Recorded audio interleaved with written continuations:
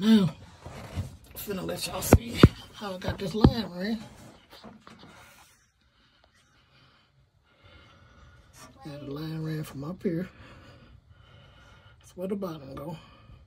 And it swings down, come around to this line right here. Dad, what are you talking? Goes to the oil pan. That's how I do it. Dad, what are you talking? Daddy. I'm showing them demonstration on my oil drain line. And up in there. You do?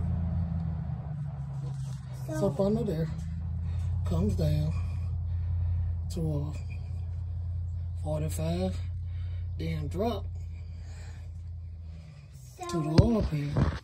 So you do? And connects to a 45. Oh, okay, but you talk to me to Dad. Whoops. Dad. That's a wrap. All is ran.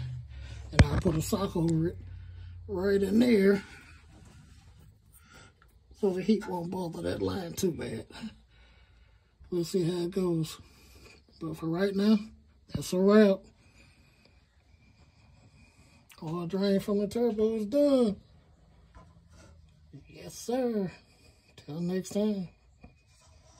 See, it's connecting right there on that tape. That's where I just had it so it wouldn't swivel where I can tighten it. And it just runs down under that fender, in between those two braces, down and around